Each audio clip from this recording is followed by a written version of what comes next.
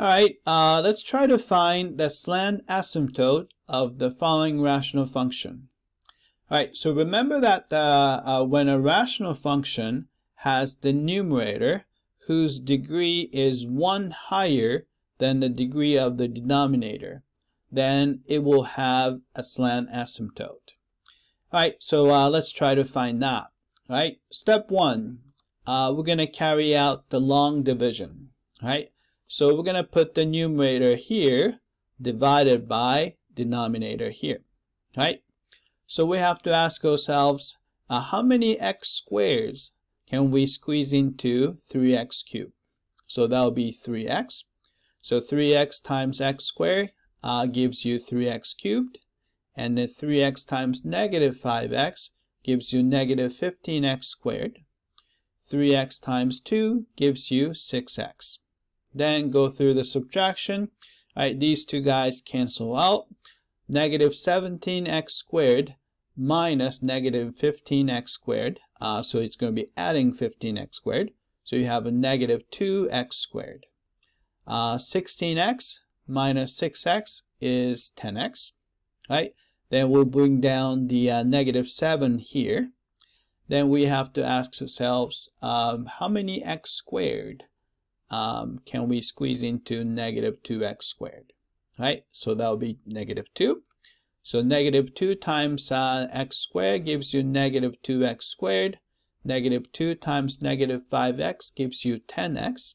And a negative 2 times positive 2 is negative 4. Then carry out the subtraction. So these two guys cancel out and these two guys cancel out. So negative 7 minus negative 4 would be adding 4. So we have a remainder negative 3. Right? Step 2, we're going to rewrite f of x using the quotient and the divisor and also a remainder. Right? So f of x can be rewritten as the following. Alright, so f of x is equal to, right, first you put the quotient here, 3x minus 2, plus remainder goes on top, and the divisor obviously goes on the bottom. Right, so this function is exactly the same function as the original f of x function.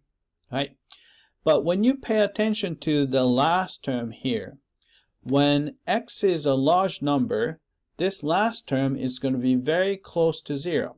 So it is actually negligible. So what we're going to do for the step 3 would be, I'm going to throw away this third term, then replace f of x by y. Then the equation of the slant asymptote is y equals, just this part, 3x minus 2. Right, so this is the slant asymptote of this function f of x.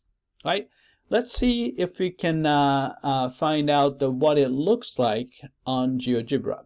Right, so I'm going to open up a GeoGebra here.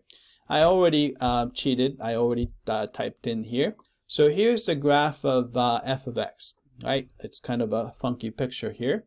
Then here is the slant asymptote, y equals 3x minus 2 in red.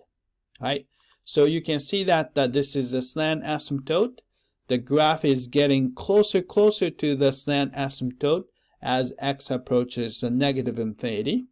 As x approaches positive infinity, so you can see that the graph is getting closer to the slant asymptote there as well. Right, so that's what it looks like. Right, that's it. I hope that this was clear.